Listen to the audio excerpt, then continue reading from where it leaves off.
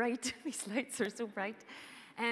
Our reading this evening is from the book of Proverbs, and usually I would ask you to get your Bibles out, but so don't even rush to get your phones out, because while we're reading from the book of Proverbs, we are all over the place in Proverbs. These verses have been gathered together. So I think it might be up on the screen. If it's not up on the screen, please just sit and listen. And as I read these words to you, what I would like you to do is to think every time you hear the word desire, or every time you hear the word fear, because those are the two words that we're going to be focusing on this evening. So let me read to you from the book of Proverbs. And it says, "What the wicked dreads will come upon him, but the desire of the righteous will be granted. The righteousness of the upright delivers them, but the treacherous are taken captive by their lust. Desire without knowledge is not good, and whoever makes haste with his feet misses his way. A desire fulfilled is sweet to the soul, but to turn away from evil is an abomination to fools. Let not your heart envy sinners, but continue in the fear of the Lord all the day. Surely there is a future, and your hope will not be cut off. Be not envious of evil men, nor desire to be with them, for their hearts desire violence, and their lips talk trouble. The fear of man lays a snare, but whoever trusts in the Lord is safe. Love not sleep, lest you come to poverty. Open your eyes, and you will have plenty of bread. Whoever loves pleasure will be a poor man. He who loves wine and oil will not be rich. A gracious woman gets honor, and violent men get riches. A wise man is full of strength, and a man of knowledge enhances his might. Do not boast about tomorrow, for you do not know what a day may bring." This is the word of the Lord. And just before I start to open these words up to you, let's pray together. Father, we thank you for your word, for these ancient words that speak directly into our day. We thank you for their truth, the treasure that they are to us. And Lord, in these moments, by your Spirit, I would ask you to speak these words directly into our hearts, that we would hear by your Spirit what you need to say. And Father, I offer up to you the ponderings of my heart over this last week. I pray you will do with my words as you will, and that by your Spirit you will help me to speak in your name. In Jesus' name I pray. Amen. So last week, Clive was looking at understanding our heart, and this week I'm going to look at understanding our desires, or the title is Reordering Our Desires. And as we continue on in this series, we can see that it was a very wise person who said this. Now, I'm not sure who exactly did say this, or if somebody did say it and I've made it up myself, but I do think I remember somebody saying that the affairs of the heart are very complex. We are very complex creatures.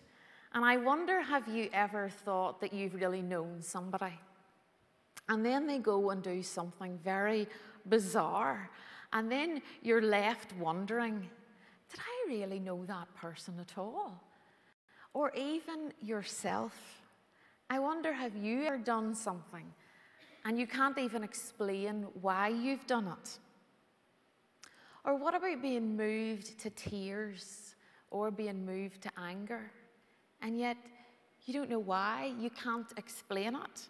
I mean, even in this past week, as we've been listening, the news correspondents interview people at the various palaces where they're laying flowers. And I'm not trying to be sexist here, but it seems to be a lot of the gentlemen that they're interviewing are saying, you know, I was quite shocked at how I reacted. I didn't expect to feel this way. Our heart is a very complex place, isn't it? And the theme of these verses tonight, as we look at reordering our desires, talk about our desires and talk about fear. And I'll explain a little bit later on why it's desire and why it's fear. You see, to apply these words that we've just read, we need to actually go into the hidden subconscious level of our being, because that's actually where our desires and our fears reside, because we don't understand why we do what we do. Sometimes we don't understand what motivates us and what drives us, because it lies in the subconscious region of our brain and even of our heart. And you see, one of the ways to reorientate your desires is to actually understand where they come from. We read there in one of the verses that desire without knowledge is not good. So what we're going to do just firstly is to try and understand where these desires come from, and looking at what is a human being, what makes us the way we are. And whenever we're trying to look at that, we have to look back away over hundreds of years, thousands of years, to all those cultural influences that have seeped into you, that tell you what kind of a human being or what a human being is. So way back we had the philosopher Descartes, and he really got himself into a dreadful lot of angst about trying to figure it out, you know. What did it mean to be human? And he eventually came to the conclusion, and you've probably heard this before, I think, therefore I am. So the philosophers way back then said that we were thinkers. That's what made us human. And then when you go forward a number of hundreds of years, you get Martin Luther and the Reformation. And not long after that, then you get the Enlightenment, the scientific revolution. And then that was all about our beliefs, what we knew to be true. What we believed in was what we could see and what we could know. But you see, the thing is that knowing something and even believing something doesn't guarantee that you will act accordingly. And just to give you a very simple example, which I'm sure you're all very aware of, right? We all know what a healthy lifestyle is. We all know that fruit and veg are better than chocolate or a carry-out Chinese. Right? You know that. But does that stop you on a Friday or a Saturday night when you take the notion for carry-out Chinese? You want it, you have to have it, you bring it, and it arrives at the house. You might regret eating it, but at that minute, in your heart's desire, you want the Chinese or the carry-out pizza. And you see, what social sciences are actually now admitting to is something that the Bible has claimed all along, that it's fundamentally about the heart. That you and I are not primarily thinkers. We're not even primarily believers. We are fundamentally lovers. To be human is to be orientated by love. And then desire is what gives the structure to that love. Now, that's not to say that we're not thinking beings or we're not believing beings. That is part of who we are. But at the very base level of how we operate and move in this world, we are formed by our loves, and that's expressed in our desires. But the difficulty of this is that, as I've said, this happens in the subconscious regions of yourself. And so one guy I was reading describes it like this. He says it's like at the center of our being, there is a love pump, which is maybe why that connection of the heart, right? This love pump. And he says that it purrs away constantly beneath the bonnet. And it can never be switched off, not even by sin or by the fall. But rather it's the effect of the fall, it's the effect of sin knocks our love pump off kilter. And that is actually why we need to be constantly rechecking and reorientating our desires if we want to live a godly life. Because a God-shaped life, a godly life in a fallen world doesn't just happen. And this is where the Proverbs that we've just read help us to look at our desires and to see the impact that they have on us.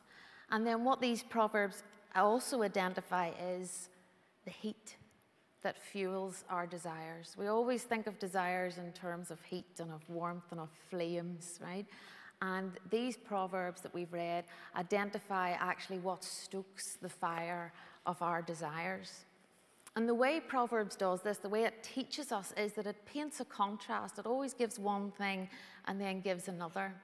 And one of the beautiful things about Proverbs is that it's applicable to any culture in any time. It is written in such a way that you can read it, but the author leaves it up for you to apply it to your particular situations. So these verses that we've just read, they contrast the desires of the righteous and they compare that with the lusts of the wicked. And it actually warns us then that these desires can be dangerous. These desires, if we act on them, can cause us to lose our way. We can get lost in life. And then it contrasts the fool who refuses to turn from destructive desires. Even though they know they're destructive, the desire is so strong that they want that way rather than the fulfilled godly desires. And then when we look at what actually stokes those desires, what raises the heat, these Proverbs tell us that it's fear. That fear is the fuel. And it contrasts the fear of man with the fear of God. And it describes having the fear of God as bringing us safety and security against the fear of man that is actually a snare or a trap. Now, when we talk about this kind of fear, we might have in our head when somebody says you're being fearful, that it's, nail-biting and gut-wrenching terror. When the Bible talks about that kind of fear, it's not that nail-biting terror. A way to think of it differently is actually to ask a question. And the question is, whose opinion of you most matters? Who do you want to please the most? I mean, we've just been described there as lovers. And love will always desire a response. Love always needs to be requited. So the question is, whose love do you actively seek? Who do you desire to delight in you? Or who do you desire to delight in? And the Proverbs set it out quite clearly. Is it man that you seek to delight in? Is it the fear of man? Or is it God? Because this is the ultimate question of how you live your life. Do you live out of the fear of man, or do you live out of the fear of God? Because the answer to that question and how you live out the answer to that question will determine your destiny. And the Bible tells us plainly, not just in Proverbs, but through the whole range of Scripture, that the fear of the Lord and the fear of man are two very, very different things, and they lead into very, very different directions. And the thing is that when we operate out of these desires, out of the delight of man, rather than pursuing God, there's actually a number of ways this can manifest itself that these proverbs show us that we're going to look at. So firstly, we can be, because of the fear of man, we can be driven anxiously to seek approval from others. And whenever we desire to seek approval from others, that causes us to compromise our values and our beliefs, because it's more important to us to be liked and to fit in. And sometimes it's different in different situations. For me, one of the things that really winds me up because of my love for Jesus is to hear people use his name as a swear word. You know, I often say to myself, Elaine, how can you come and stand here in church and put your arms in the air and say what a beautiful name it is, what a powerful name it is, and then I go down the street and somebody just uses it like a swear word? But sometimes, two different scenarios. One where I did act out of the fear of the Lord, and one where I acted out of the fear of man. So a few weeks ago, I was in the steam room in the gym, and I was enjoying the heat and enjoying the quiet, and the door opens, and what I could vaguely see as a young guy walks in. But as the heat hits him, his expletive was to blaspheme the name of Jesus. And you know, in a split second, you're there, well, will I say nothing? This is my Lord he's talking about. And maybe because it was dark, maybe because he was younger than me, I did speak up. And I said to him as gently as I could, excuse me, but I actually find the way you use that name very offensive. And he didn't shout back, you know, and it's sometimes when you have those interactions, you think, you know, goodness, maybe I should be more braver. You know, people are not going to go down my throat. You know, maybe we do need to be braver. So he came in and he sat in the steam room and there wasn't another word out of him.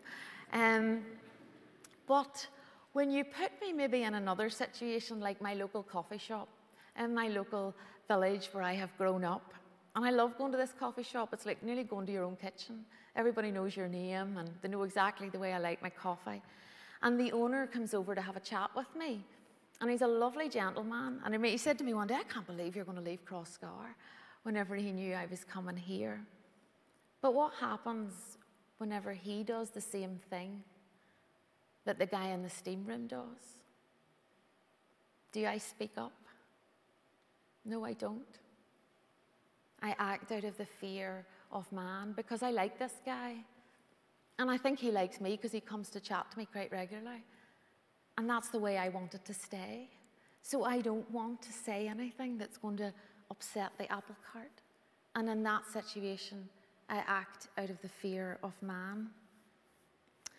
And then the other thing I was thinking about as I was thinking about this seeking approval, particularly whenever you move a lot in Christian circles and your friends are Christians and you spend a lot of time around church and around church people. I mean, I don't know, maybe it's just me, but sometimes when you're in groups of people with other Christians, you can actually desire, out of your desire for approval, to make a good impression with other Christians. And you maybe talk yourself up a wee bit because you want to appear more spiritual. It's the same thing. You want to fit in. You want to be liked. But it's the fear of man, not the fear of the Lord. And I had an experience of this last year whenever I was here as deacon, and we would have to go down to Dublin once a month, and the deacons all had to take their turn at preaching at the college Wednesday evening service. It was always the big event of the week. And I headed off to Dublin. It was my turn to preach. I had prepared my sermon. It was nerve-wracking enough having to preach to your colleagues and your tutors. But anyway, I went down this morning, and the head of the college came over to me at, I think it was lunchtime, and he says, Elaine, have you heard the good news? And I thought I would be smart, and I says to him, oh, the good news, I know the good news. And he says, no, the good news. He says, the Archbishop of Armagh is coming this evening. He says, and you'll be preaching to him. So I put on a bit of a face anyway, and I think I said something like, well, he's going to get whatever I have prepared. I mean, it's not going to make any difference. But that's not really what happened inside in my subconscious desires and my subconscious fears. Because when I got into the chapel, as they call it, down in Dublin that evening, and it was time for me to come to the reading desk to preach, the first thing I did was I forgot my water. I forgot my wee cup of juice over at the other side of the communion table. My mouth ended up as dry as a desert. And I know for somebody who likes to blither, I actually found it difficult to speak. My lip got stuck on my tooth. And I was actually so nervous I couldn't take my hands off the reading desk to go up and start to fiddle with my lip. And I know I have your sympathy, right? You probably would be the same in that situation. But really, when you analyze it, all I wanted to know was, what does the Archbishop think of me? You know, that I was operating out of the fear of man. And I was so concerned about what this other man thought of me that I didn't even have time to think about the one who I really love. What was he thinking? What was he thinking about the words that I was saying in his name? And then it talked about, in the passage that we read, about the envy of man. And the envy of man within us can cause us, as these proverbs teach us, to seek and desire pleasure and wealth, particularly when we see the rich and famous, or somebody down the street who has more money than us. And we can desire what they have. And I wonder, do you ever sit at home and watch those programs about luxury homes and luxury hotels? And I haven't watched it, right, but I think there is one on luxury yachts. And I wonder, do you, even just for a moment in your imagination, entertain that thought? Oh, I wonder what it would be like to live a life like that.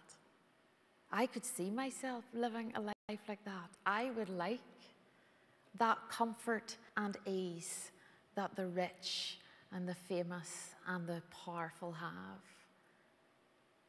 And whenever we have that, even with people that we hang out with,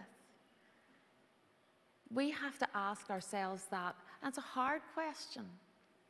Who do you emulate? Who do you allow to influence you?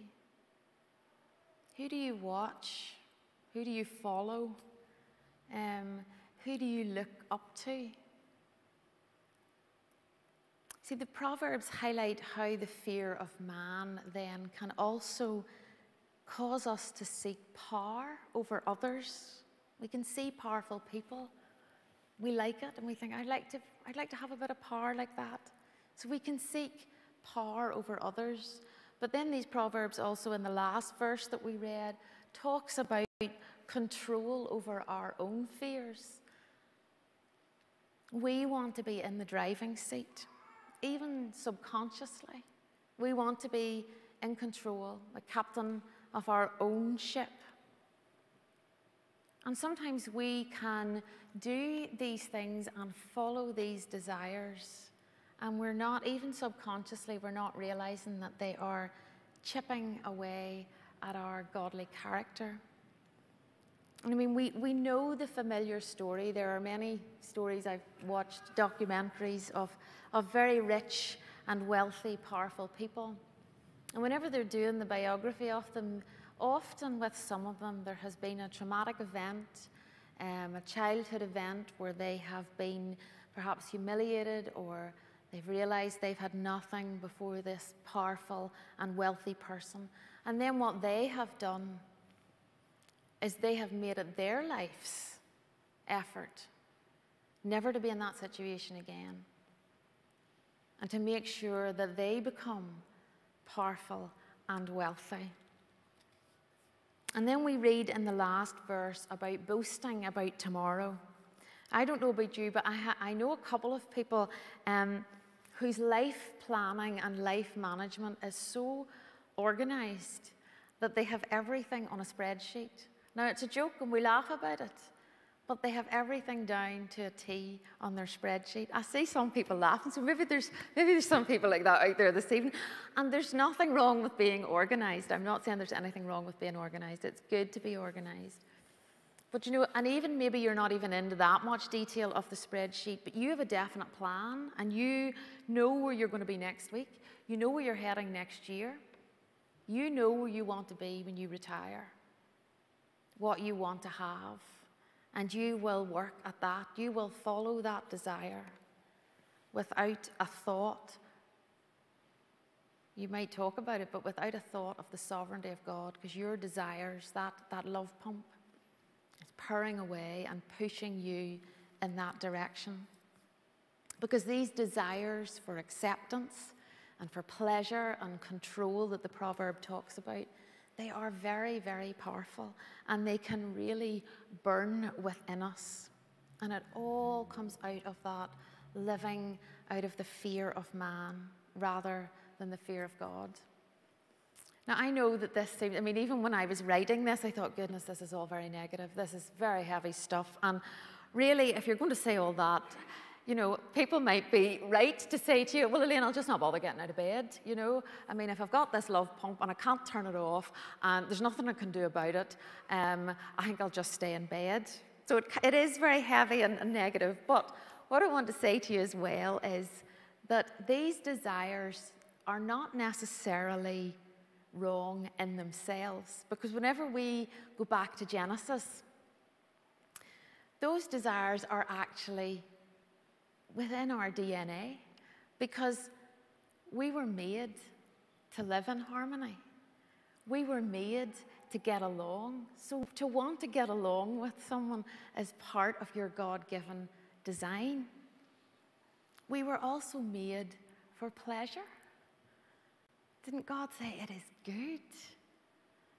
And can you imagine Adam and Eve in the sinless, beautiful paradise of that garden and what that did to their senses, the pleasure that they would have enjoyed in that perfection, and indeed the pleasure that they had in each other, with each other. We were designed for pleasure.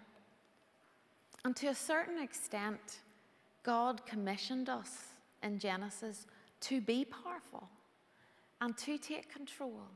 Now, that was in a sinless garden, because God tells us in Genesis, go and multiply.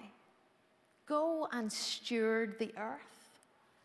But the difficulty is that the whispers of the enemy in the garden are the same whispers that he still whispers to you and me.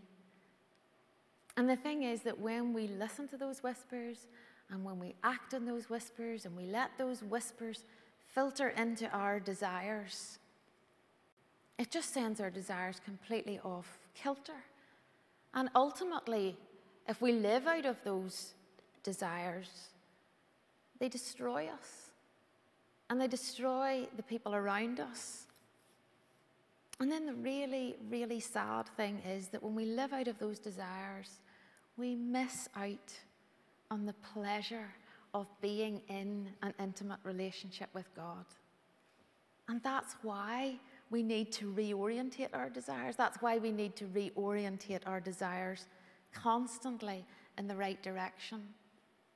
You know, the Christian life, I said to somebody this morning at the back of the church, you know, it's a battle, not a picnic. You know, you don't just become a godly person. And Proverbs warns us when he puts those two contrasting pictures. And to live a godly life is something that you have to give yourself to. It's not about coming to church on a Sunday and ticking the box, so to speak, and thinking, yes, I am a Christian, I go every Sunday. But it's your day and daily practice of how you live. We sung there this evening, there's nothing better than you. I think that was the line, wasn't it? There's nothing better than you. And in these moments, like I sung it, I really meant it, like I am sure you did. But what happens on Tuesday afternoon, or Thursday morning, or Friday night? Do you feel the same way?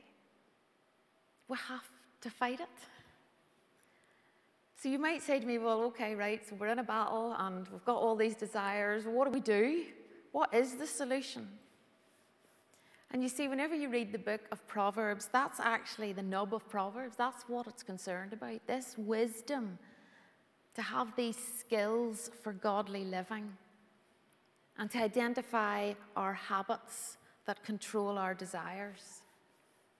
And the good news, I'll give you the good news first. The good news is that whenever you talk about skills and whenever you talk about habits and you listen to the book of Proverbs, skills can be learnt and habits can be trained. But the difficulty is, this is the difficult bit, and it's not rocket science. And you would be able to tell it to me as easily as I can tell it to you. We know that this is what the solution is. And Tim Keller, commenting on those verses that I've read, says it like this. He says, it's only if we cultivate our relationship to God and grow the desire for Him, will all other desires not entrap us. So he uses words like cultivate and grow. And again, that doesn't happen overnight. That is something that has to be practiced and worked at.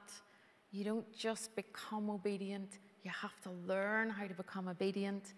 And he goes on to say that the way to do that is to set your heart on God in prayer, in worship. That's how we reorientate ourselves. Come to God in prayer. Come to God in worship. Come to God together in worship and put ourselves before the beauty of His holy word. Because that is what will fuel godly desires.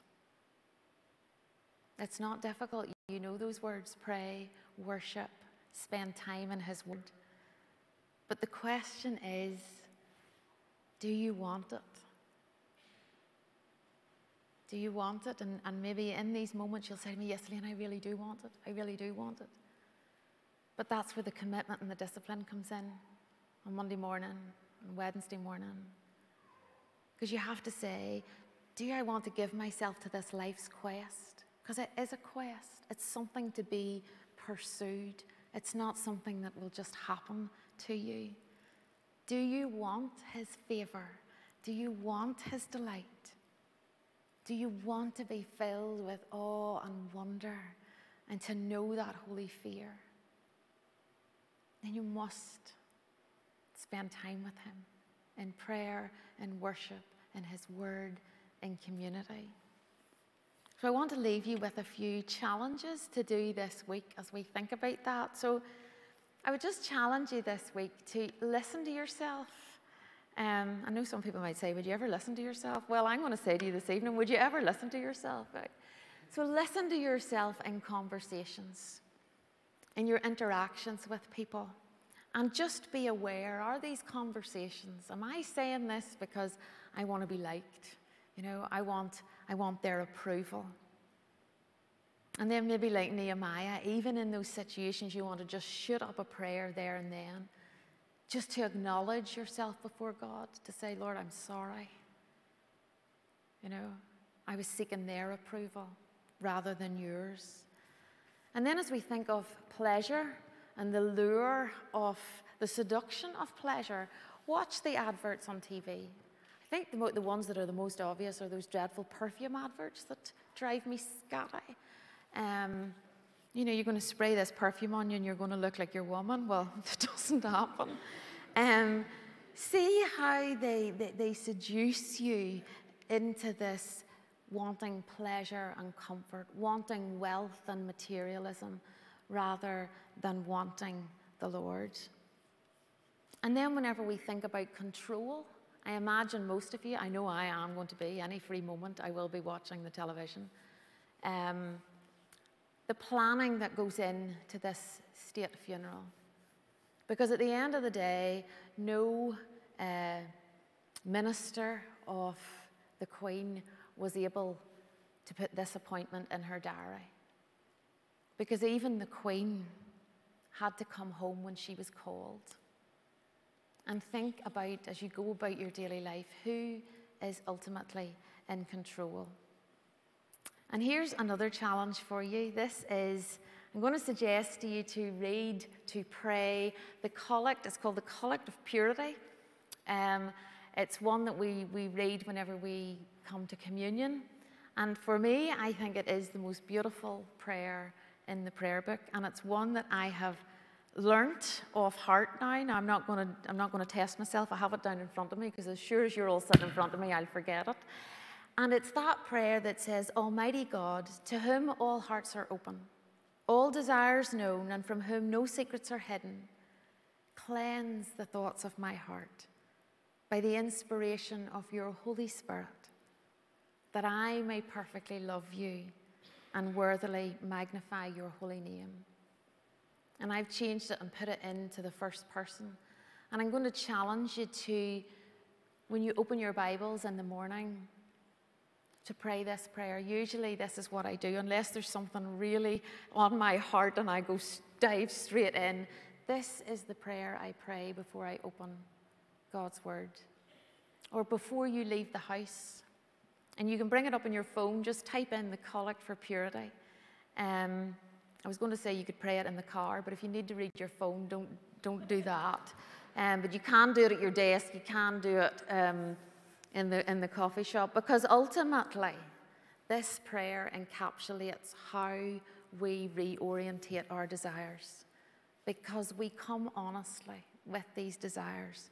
We come honestly to the one who we know sees directly into our heart, the one who knows our desires, the one who knows our fears. And we put ourselves before him, and then we ask him to cleanse us with his Holy Spirit. And then we are able to delight in him and to magnify his name on Monday through Saturday before you come back here. So I challenge you to pray that prayer every day this week and see how that affects the desires of your heart. And then lastly, I just want to leave you with, this is a paraphrased version of 34, and it just encapsulates everything that we've been talking about. And it says, the angel of Yahweh stooped down to listen as I prayed, encircling me, empowering me, and showing me how to escape. He will do this for everyone who fears God. Experience for yourself the joys his mercies give, the joy his mercy gives to all who turn to hide themselves in him. Worship in awe and wonder, all you who've been made holy. For all who fear him will feast with plenty. Even the strong and the wealthy grow weak and hungry, but those who passionately pursue the Lord will never lack any good thing. So let's pray together.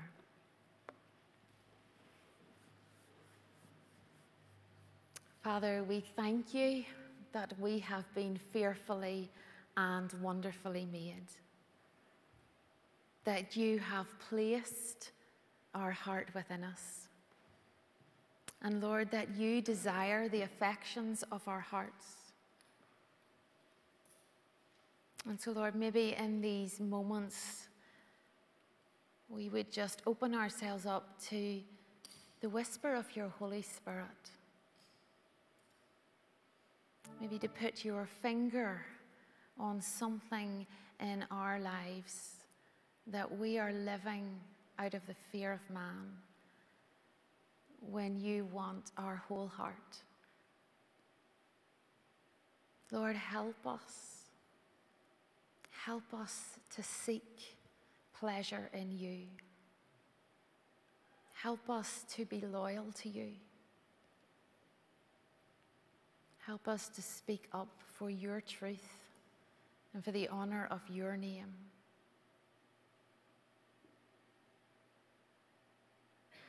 Holy Spirit, strengthen us. Strengthen us so we can direct the desires of our hearts to you.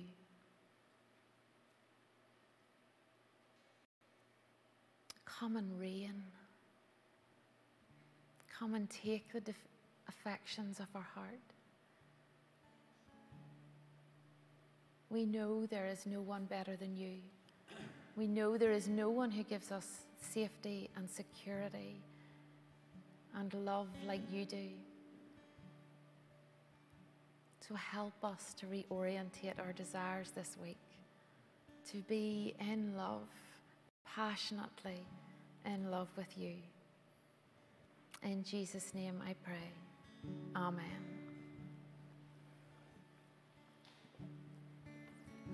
Why don't we stand together?